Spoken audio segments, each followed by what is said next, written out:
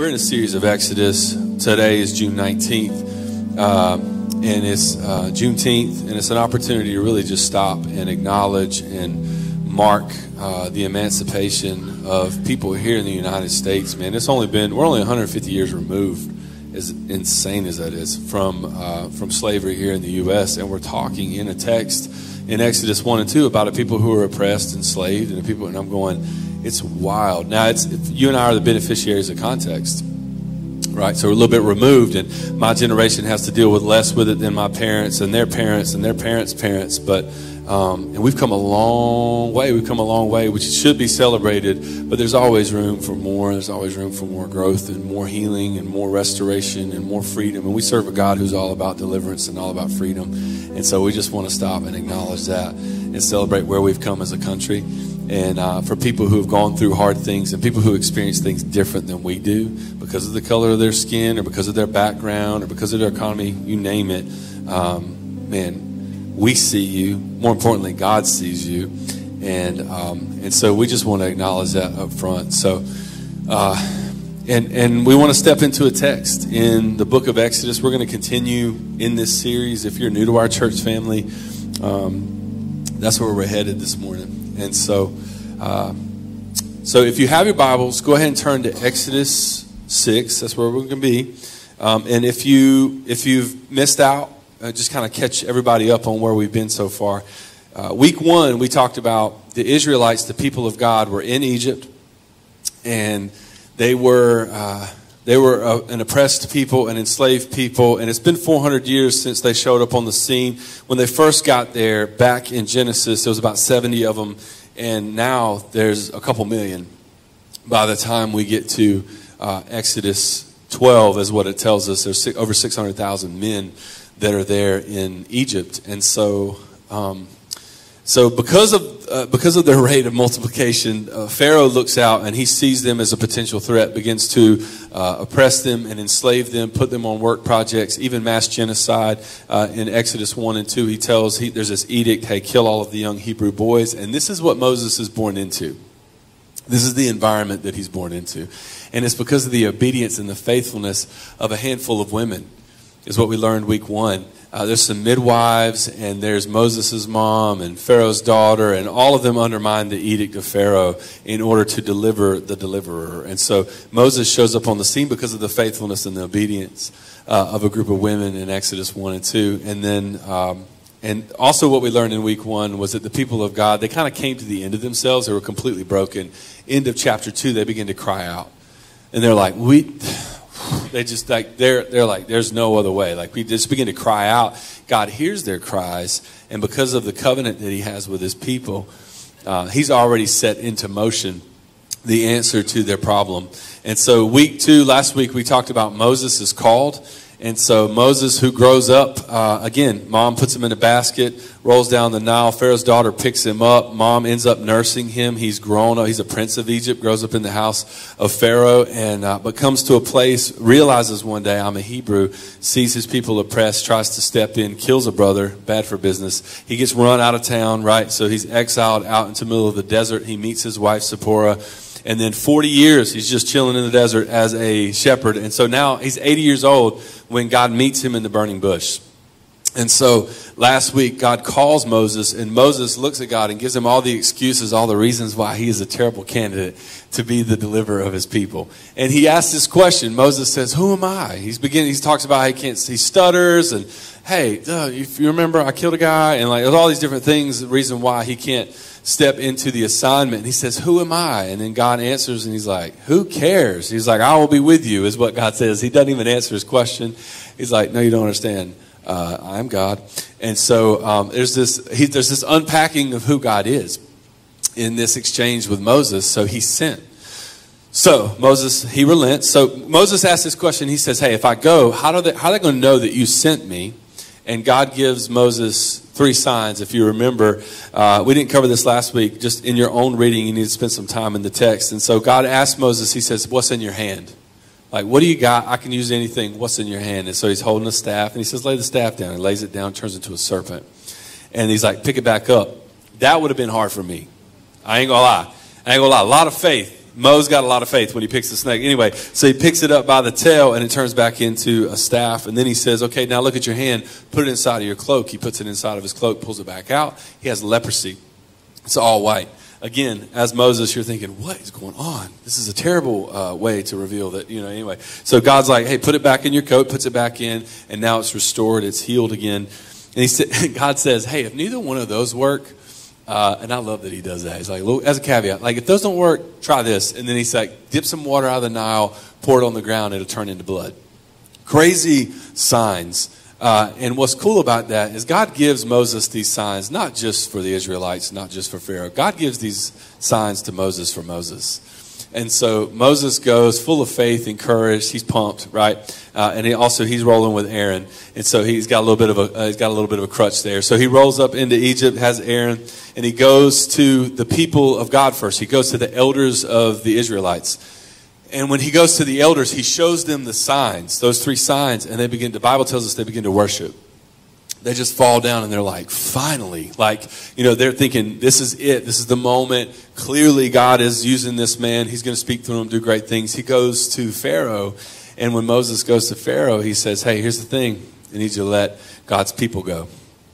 And Pharaoh's like, who? Who's God?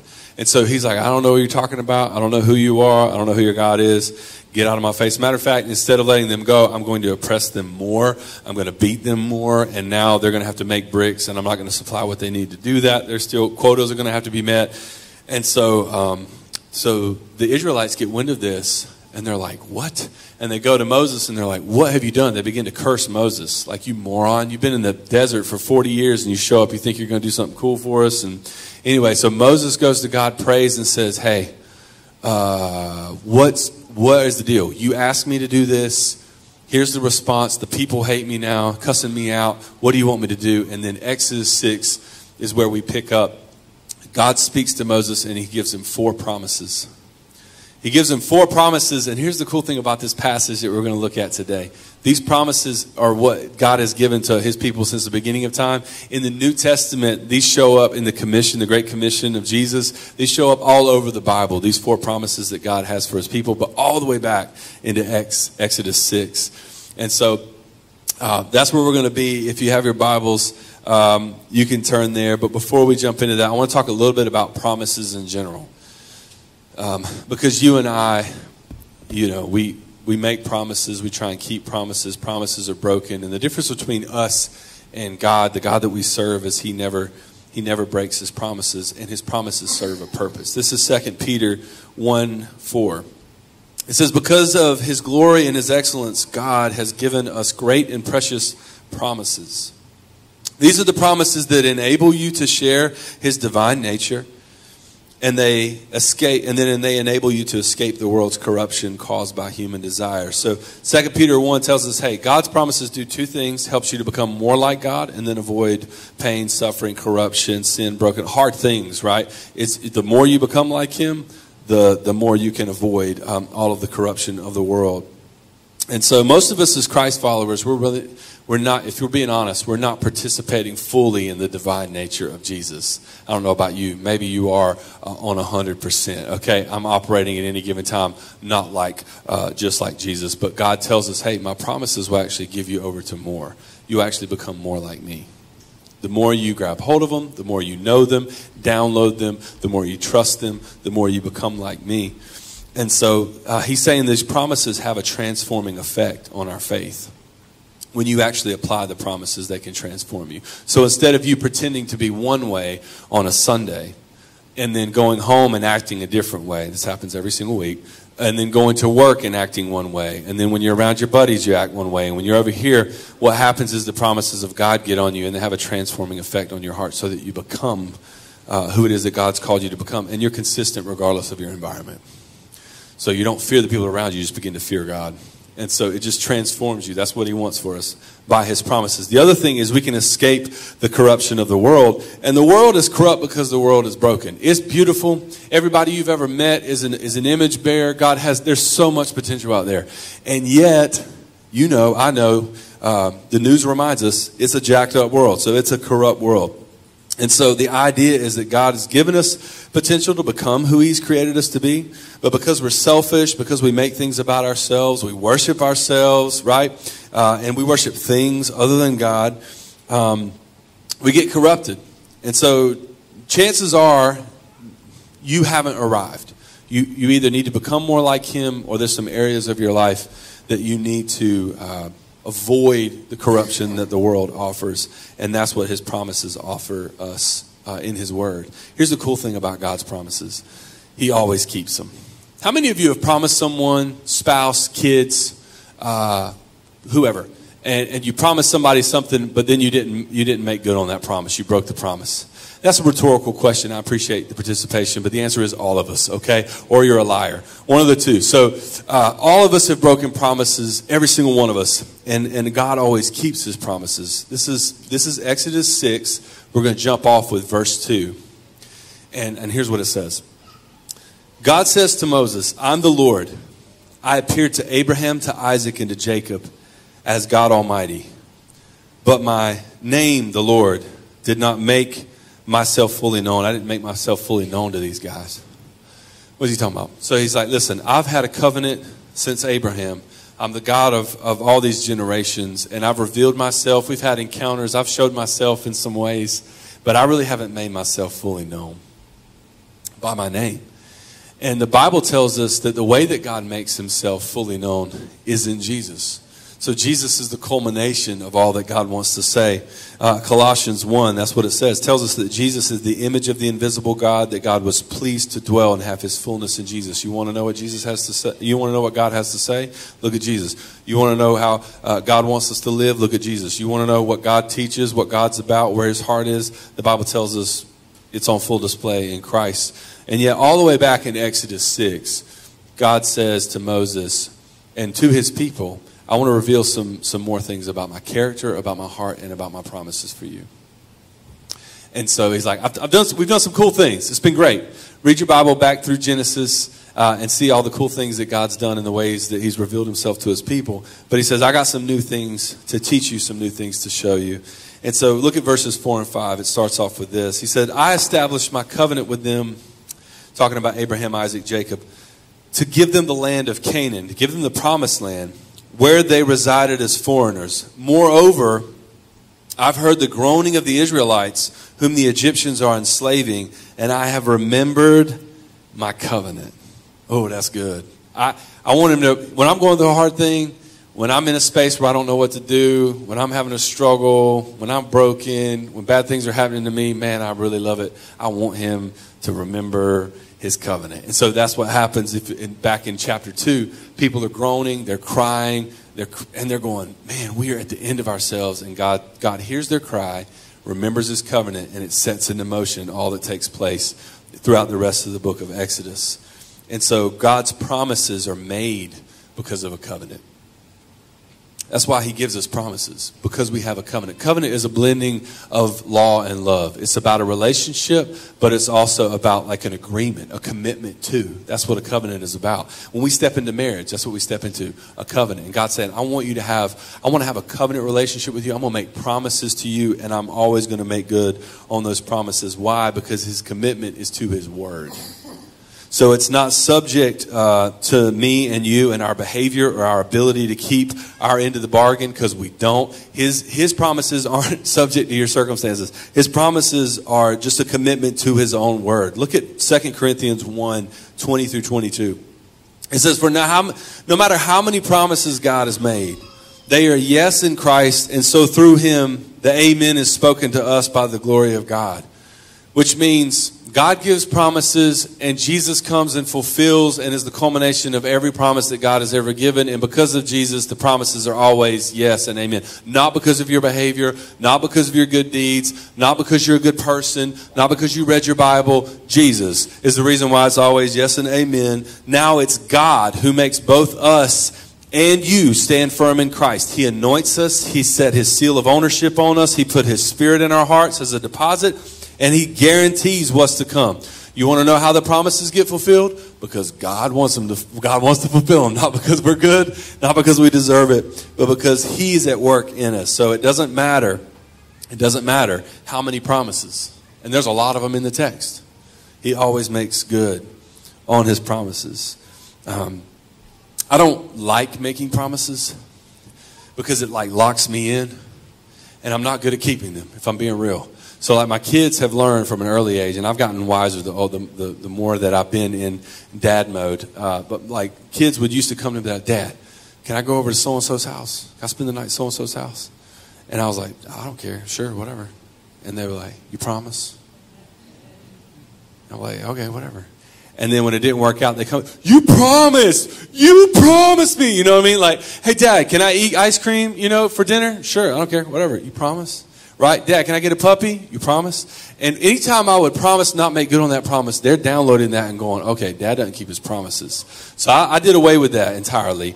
And I learned a new way to live, which is, Dad, can I do X, Y, Z? And I say, we'll see. We're going to leave it up to the Lord. It's a prophetic thing. Like, we'll see what the Lord does. You know what I mean? Or I use this one. Go ask your mother. Which is equally prophetic. So I'm just like, I just rid myself of the promise because I don't want to let my kids down, and I don't want the narrative to be, Dad doesn't keep his promises. Dad doesn't even give promises, okay? Let's just stop giving promises that we can't keep because all of us are garbage at it. But God is so good at it that everything that he promises in the book of Exodus comes to fulfillment. Everything we're going to talk about, all the promises that God gives. Look at Joshua 21:45. Not a single one of the good promises that the Lord had given to the family of Israel was left unfulfilled. What? Everything he had spoken came true. Everything. He always fulfills his promises. Even when it doesn't look like he is, he is. Even when it's not on your timeline, he is. Even when you have to wait, he is. Even when your expectation doesn't align with his promises, he's still faithful to fulfill his promises. Here's what Hebrews says about how God keeps his promises in Hebrews 6:17-18. It says, when God wanted to guarantee his promises, what does he do? He gave his word. A rock solid guarantee. God can't break his word. He can't break it. And because his word cannot change, the promise is likewise unchangeable. If you can get God to commit to it, if you can get God to promise it, count it. Take it to the bank. Cash it in. It's happening, right? He said it. Oh, he said it, right? So he says, we who have run for our very lives to God have every reason to grab hold to the promised hope with both hands and never let go. I love that. Which means that you and I, a big part of our job in following Jesus, a big part of our job in this life and this journey of growing in Christ and looking more like who God wants us to become, is grabbing hold of the promises of God and then trusting him as we grab hold of the promises of God. And then in doing that, it actually helps us to become who he wants us to become, which is the whole Christian life.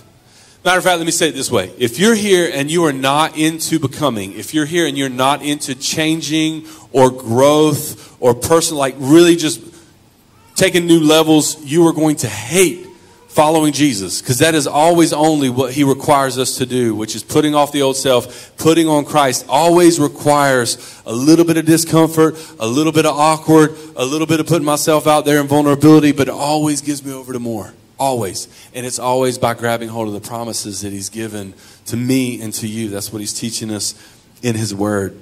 And so in this text, in Exodus 6, he sets it up. God says, hey, there's a covenant. Now remember my covenant. And so Moses, I know you're having a bad day. I know everybody hates you right now. I know Pharaoh doesn't want to listen. I know the Israelites are after you. I'm just telling you there's 4 things I'm going to do. Write these things down. And so here's the 4 promises that he gives the people of Israel. He gives them to me and you as well. Verse 6, God says, therefore say to the Israelites, I'm the Lord. And he bookends the promises by starting off by saying, I'm God. You want to know how these things are going to play out? I'm God. I'm the Lord, and I will bring you out from under the yoke of the Egyptians. So the first thing that God promises is salvation. God promises me, you, salvation as his people. And so we think salvation, sometimes if we're not careful, we think of salvation from a religious standpoint. Like it's a religious offering of some sort. It's being a good person. I'm going to be saved if I'm a good person. No, that's wrong. I'm going to attend church. I'm going to show up. I'm going to pray a prayer. I'm going to ride the faith of my parents. I'm going to do the things. I'm going to do all the things. Check all the boxes. Salvation is just a revelation of who your God is. When he says, I am the Lord, listen, The moment of salvation is the moment you realize who you are in relationship to who Jesus is. Anybody that has ever experienced that, a full surrender to him, realize you just get to a broken place, you are humbled, and you finally see Jesus, and you go, you just surrender. You go, I need a Savior. I need a Lord. I cannot do this. I can't save myself. I can't live this life on my own. Everything that you're about, your life, your death, your resurrection, the future hope that I have is in your finished work, not in mine. And so, but it's a moment where you meet him. You just meet him. That's your personal salvation. Everything necessary for everybody's salvation happened 2,000 years ago. Jesus finished that. But your personal salvation is when you just realize it. You see Jesus for who he is. And so God promises that. God promises us that salvation. The question is, how do we know if we've experienced that promise? And the Bible gives us filters, one of which is in John 17. So Jesus is praying this prayer right before he goes to the cross, right before he dies. And he's praying for his followers. He's praying for me and you, praying for his disciples, praying for his followers. And he prays this prayer in John 17. And he says this word. Here's what he says. This is eternal life, that they know you. This is salvation, that they know you. This is your future hope, that you know him. Not know about him, that you know him. You have a relationship with him, God. He says, the one true God, and Jesus whom you have sent, that you would know me. And so Jesus, he's focused on, you got to think, Jesus is praying this prayer, and he's beginning to pray this prayer. He's praying it out loud. He's praying it for himself to remind him, hey, here's what the next few hours are about. Here's what me laying my life down is about. Here's what all these jokers, all these fools are going to leave me. Betray me. They're going to deny me. People are going to publicly mock me. They're going to beat me. The Bible tells us he was unrecognizable in the way that they beat him. And then he lays his life down, dies the death that you and I deserve. Why? So that they may know you. And so he's reminding himself in that moment. That's what all this is about. Man, that they would know you. Salvation looks like a relationship with God. It's not a relationship with the church, which is important. But if you think your eternity is based off of your relationship with the church or your attendance or you're showing up to a thing, showing up is really important because it can get on you. I'm not saying it's not important. I'm just saying it's a relationship. We've got to have a personal relationship. You have to know him. There's a sobering passage of Scripture where Jesus reminds the people in front of me, he's like, listen, there's going to come a day in eternity where people step into eternity and they have this moment where a moment of judgment and a moment of stepping into their future fate. And they're going to look at me and say, Lord, I did all these things in your name. I did all these things. I cast out demons in your name, and I served, and I went on a mission trip, and I read my Bible twice, and I did all these things in your name. And he's going to say, I didn't know you. I didn't know you. So the difference is it knowing things about him, or is it actually knowing him? And some of the things, like your prayer life, what does that look like? Do you talk to him? Do you hear him? Do you listen to him? Do you spend time in his word? It's not on you. It's a relationship. Have you had a moment? Have you had an encounter where you go, I know I met him. But it doesn't end there. So that's just where it starts. The first promise is about salvation, and the second promise is a different one. He says this, I will free you from being slaves to them. So I'm going to bring you out of Egypt, and then I'm going to free you from being slaves to them, which sounds redundant. It sounds like the same thing. When I first read it, I was like, that's the same thing. It's double freedom is what we have. But that's not what he's saying. Being brought out and being freed from my slavery to sin is not the same thing. There's a lot of us who are free in Christ, but we still act like slaves. Let me say this. There's a lot of us who, we've been brought out of Egypt, but there's so much Egypt right here. Right? And so it's just you can experience Christ. Here's the frustrating thing about following Jesus in the Christian life. People come to faith in Christ, and then there's no sanctifying work taking place. There's no submission to surrender in all areas of life to Jesus. And so you get frustrated because you're like, man, I love Jesus. I love his life, his death, and his resurrection. Woo! Empty tomb. Let's go. And then you still struggle with the same things. You prayed about it last week. You're like, Lord, I'm so tired of struggling with the same things. And then you did it 5 more times this week. And you're like, I cannot. How do I? And it's because he wants to free you from your predispositions to sin and struggling with the same broken stuff. And so what he's teaching us in this part of the passage, God's promise, he promises us deliverance. So not only does he promise us salvation, but God promises us deliverance. And so deliverance is for people. Deliverance is kind of a scary word, but deliverance is really just for people who are trapped in their old habits, old life, old struggles. Even though they believe, even though they've experienced salvation, just have a tendency to go back to the way it was, the way I was just comfortable like that. And this is a theme in the book of Exodus, because God literally delivers his people. Crazy miracles, plagues, parting the sea. They're standing on the other side of the sea. The Egyptians are drowning. They sing a worship song. 3 days later, they're walking around in the wilderness like, oh my God, I'm so thirsty. I'm hungry. This is so stupid, Moses. What are you doing? Why'd you bring us out here? Read it. It's in the text. They're complaining about being delivered because they don't have, they're like, we had it better in Egypt. Morons. This is what we do. This is what we do. We experience Christ, and then 3 days later, we're like, oh, I don't know, man. I don't know. So we go back to our old ways. We go back to what's comfortable. We go back to whatever we knew before. We go back to it. And this is what happens time. It's not new. This is Exodus 3,000 years ago. People are still doing the same things. And so just to encourage you, following Jesus is a lifetime of deliverance. So some people think, and this is the problem with kind of our modern approach to the Christian faith. We only like deliverance. We like deliverance. We just want our testimony to be like from 15 years ago. Not yesterday. Right? Let's be real for a minute. I don't want to talk about the junk I had to deal with this week. I want to talk about what God delivered me from 15 years ago. Like he only delivered me from stuff from 15 years ago.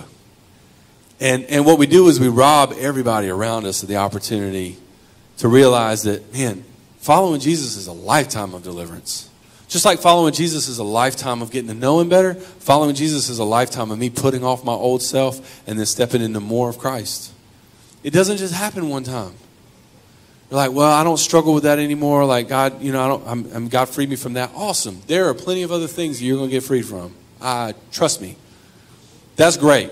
You don't drink anymore. Great. There'll be other things you need to be freed from. Great. You don't do cocaine anymore. There will be other things you need to be freed from. You don't struggle with lust. You don't struggle with whatever. There'll be other things that you need to be freed from. I promise you it is a lifetime of following him. And it doesn't just happen one time. It happens all the time. Confession time. Okay. So we were on a plane yesterday. We were coming back, me and Brooke and some of our team. We went to a church conference this week. It was awesome. It was great. Got filled up. You know what I mean? There was a point. Carrie Job and Cody Carnes were leading worship. We're in an arena. They're singing the blessing. You know what I mean? I'm pretty sure I saw an angel. It was awesome. And it was just like, oh man, it's great. God, you just filled me up. I was excited to come back. You know, I'm just excited. Bring the team back. And we get off this plane. And we're getting off the plane. It's just that moment where everybody kind of lines up and each row goes out. Proper plane etiquette is for every single row to go out, you know, and then you wait on the next row. And the people in front of you, let them off first. And so that moment's happening. Everybody's getting off the plane. It gets our turn. And people just start walking. Like, they keep walking. And I'm like, these rows are not, you know what I mean? We're trying to get off the plane. You know how everybody gets a little antsy when the plane, it's like, you're not that important. Where do you have to go? Like, everyone is like, they're like, you know, they're getting the bags and they're like in a rush. And everybody's in a rush and everybody's like trying to tackle each other to get off the plane. And that moment's taking place and we're trying to let everybody leave, but my grace has its limitations. You know what I mean? And so it's like people are walking past me and it's like 4, 5, 6, 7. I said, hold. I literally said it outside. I was like, we got to stop the flow at some point. We got to stop the flow. And I'm looking because there's people across from me on our team and people behind me. And I grab our bags. I grab my bag, grab Brooke's bag, and I slam it down. Because I just want people to know. I'm for real. You know what I mean? It's so stupid. Like, I'm angry. Like, I'm so immature. And I was like, yeah. She just slammed it down. And I'm wearing a Jesus hat, by the way, like from the conference. And the stewardess looks at me, God looks at me, and he's like, sir, calm down. And I wanted to say, do your job. But I didn't say that. In my flesh, I felt it. Like, I was like, oh, so angry. And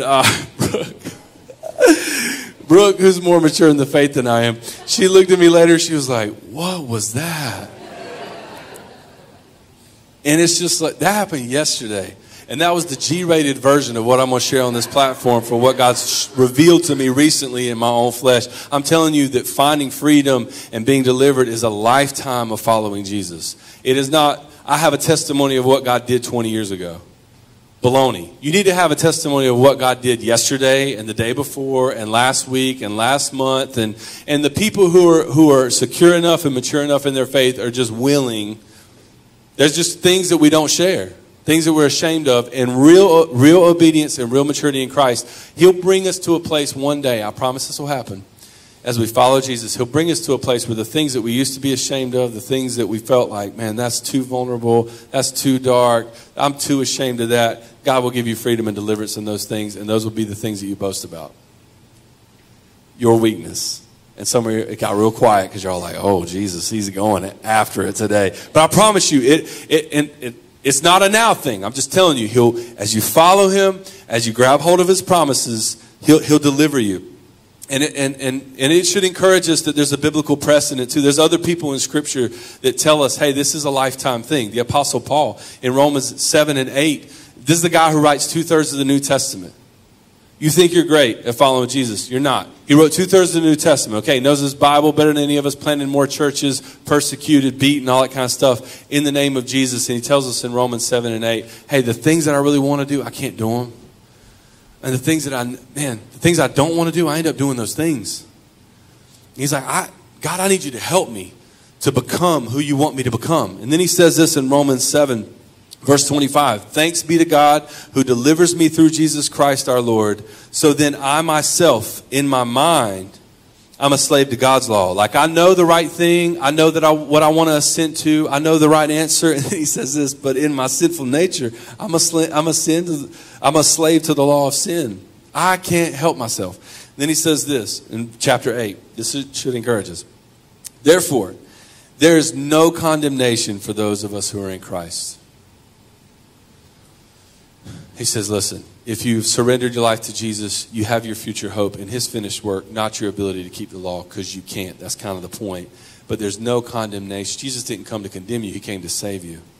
John 3:17. So he didn't come to condemn. He came so that he could save. And Paul references that. There's no condemnation for those of us who are in Christ Jesus. And then he says this, through Christ, Jesus, the law of the Spirit who gives us life, has set you free from the law of sin and death. How do we find freedom? How do we find deliverance? How do we actually put off the old self? How do we finally stop whatever it is that we're struggling with? Through Christ. Not your willpower, not your own strength. Not, I'm finally going to get it together. I'm going to get it together. No, you won't. You won't get it together. Through Jesus, Paul tells us, hey, Jesus saves, Jesus delivers. He's the means by which all this work takes place. God's not condemning you in your sin. He's inviting you to let go of old ways through Jesus. Through Jesus. And so who gives life? He sets you free from sin and death. And so how do I get brought out? How do I experience salvation? Jesus. How do I find freedom? Jesus. And by his Spirit, he's going to show you areas that are inconsistent with who he is and then give you over to the power. He gives you the power and then the courage of conviction. He actually gives you the boldness to be able to change your life. You're like, what do I bring to the table? Nothing. Just you show up and you have to trust him. You have to grab hold of his promises. You have to actually lean in. But it's him doing all the work on the inside of you as he changes you. Paul tells us it's a lifetime thing. It's not something that happens once. There's enough Egypt in me to last a lifetime. And I could listen, here's what I know. The older I get and the more I follow Jesus, the more I realize how much is there. So for those of us who think we've arrived, you are so far away. For those of us who realize how much is there to work on, how much I need to be freed from myself, you're getting closer.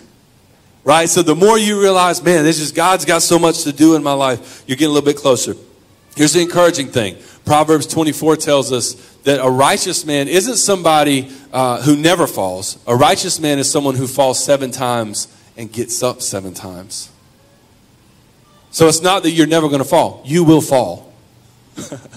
You're going to make decisions, say things, do things, think things. You're going to go places because of your humanity and brokenness. You're going to fall. Guess what? Righteous man gets up 7 times.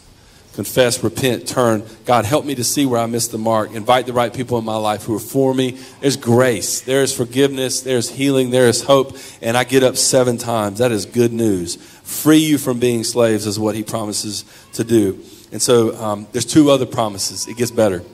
So he promises to bring us out, salvation. He promises to deliver us, and he wants to help us to find freedom. But he also, look at this next part. He says, I will redeem you with an outstretched arm and with mighty acts of judgment. I will redeem you. And redeem is churchy's word, but like it's a biblical word, but it just means to put back to my original intent. It means that he wants to restore me. So God promises me restoration. He promises me salvation and deliverance, but he also promises me restoration. So he wants to redeem my life, which means he had an original plan for my life. And somewhere along the way, I'm off track. I'm not living the purpose for which I was called. I'm not living the original intent for which I was created. And the Bible tells us all about this. Ephesians 1, 11 and 12. It's in Christ. Again, there's the answer. It's going to be the answer every time, by the way, Jesus. But it's in Jesus that we find out who we are and what we're living for. Long before we first heard of Jesus and got our hopes up, he had his eye on us, had designs on us for his glorious living. And part of the overall purpose he's working out in everything and everyone. Before you were born, before you were aware of yourself, before you had plans and passions and you were like, I'm going to be an astronaut, Jesus had a call on your life, a plan for your life, a purpose for your life, and his is better than whatever you've dreamed up for yourself. And so part of restoration, part of redemption is just surrendering your agenda to his agenda. Because you were created on purpose and for a purpose. One of the most meaningful moments of my life was when God spoke through a lady that I didn't even really know, didn't have very little context, walked across the church lobby. I was in a broken season, humbled season, really jacked up, just kind of ashamed and just kind of shrinking as a human. And in this woman's prayer life and in her quiet time, there's a whole other message, but in her quiet time, she's just like God speaks to her and says, hey, I want you to go say this to this guy. We didn't know each other. She walks across the lobby, putting herself out there, high risk situation.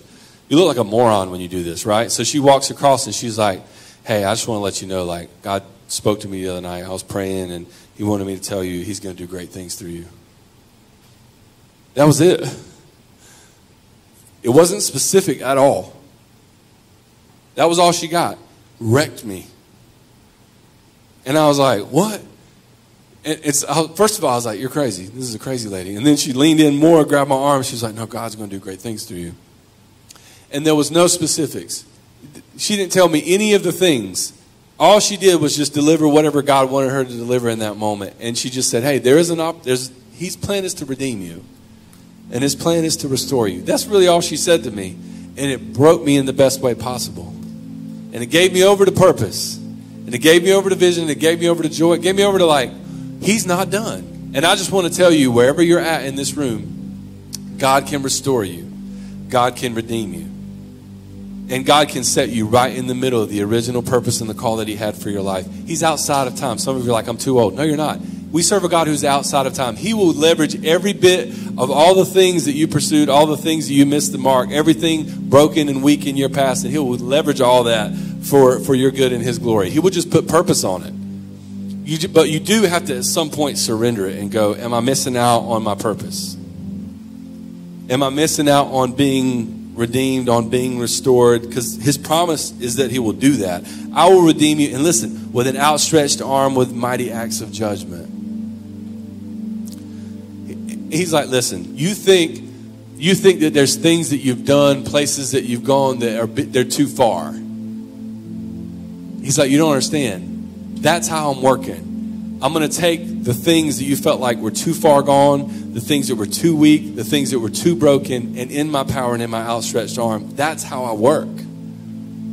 You don't have a weak testimony. You have a strong testimony as long as you're willing to surrender the things that you thought he could never work in. That's too dark.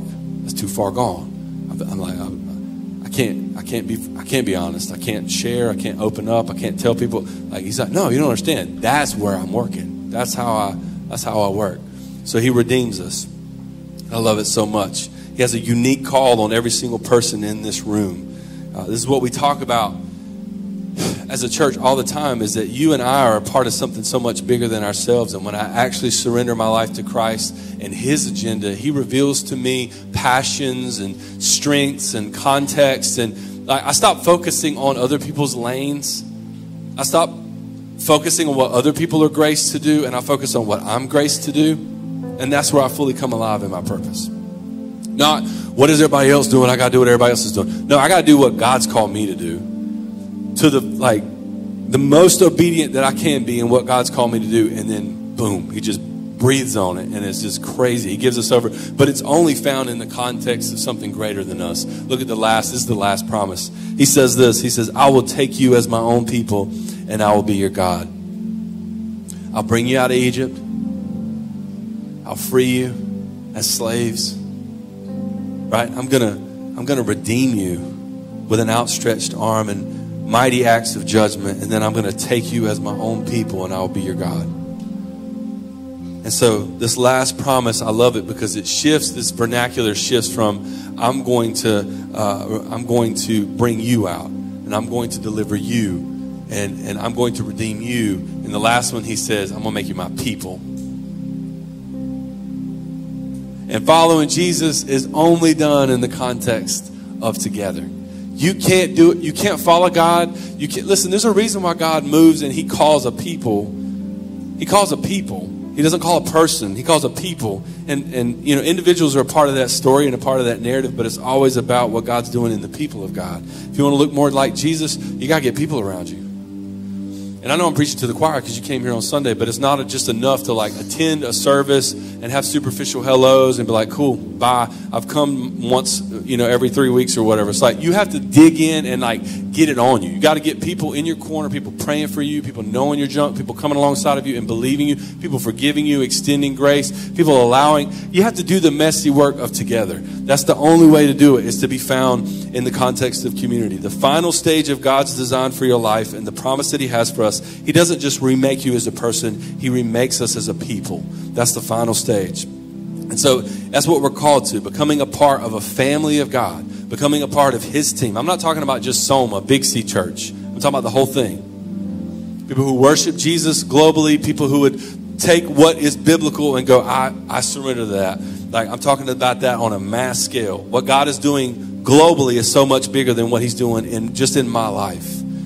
And so it feels good to be a part of a family. It feels good to be a part of a team that makes a difference. And that's what we want for everybody in our church, is the last promise. God's promises, he promises me fulfillment. So he promises me salvation and deliverance and restoration, but he also promises me fulfillment. Because if you've ever done something, here's what he wants us to do. He wants us to get our focus off of ourselves.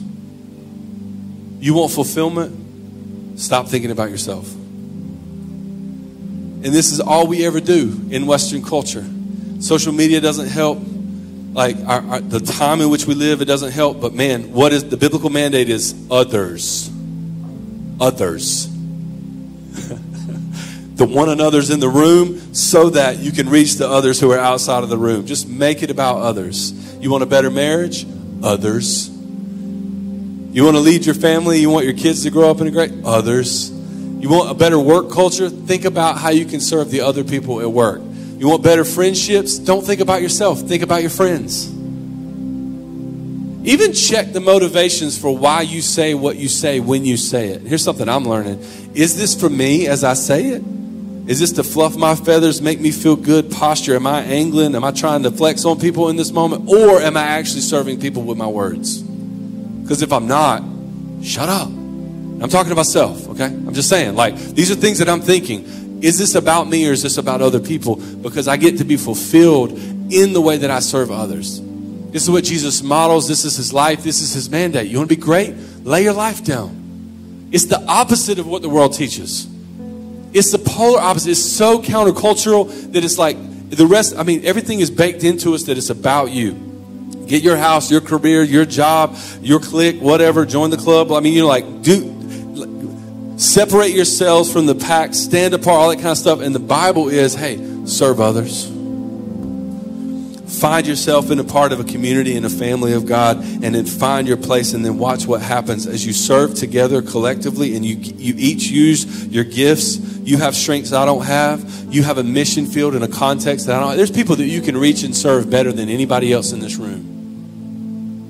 No one can reach and serve the people in your life, your sister, your brother, your cousin, the people you work with, in the same way that the people in this room. You can do it better than any of us. And you're positioned to do it. And there's things that you're passionate about, things that you're good at, that you're better. You're called to do it. You're called to do it. And ultimate fulfillment is finding ourselves in what God's doing. Here's how he ends the passage. This is the end of this part in chapter 6. After the promises, he says, "Then you will know that I am the Lord your God, who brought you out from under the yoke of the Egyptians."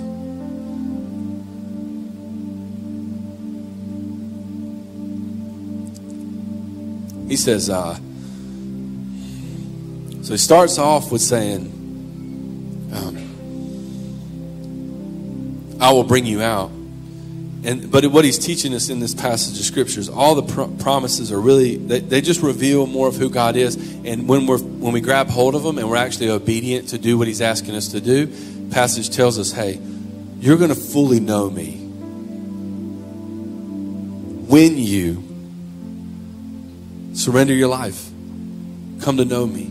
You find some freedom. You discover the purpose for which you were called. You root yourself, not in your own agenda, but in my agenda for you. You find yourself as a part of the family of God. Then you will know that I'm the Lord your God who brought you out from under the yoke of the Egyptians. He says this, and I'll bring you to the land that I swore with an uplifted hand to give to Abraham and Isaac and Jacob. I'll give it to you as a possession.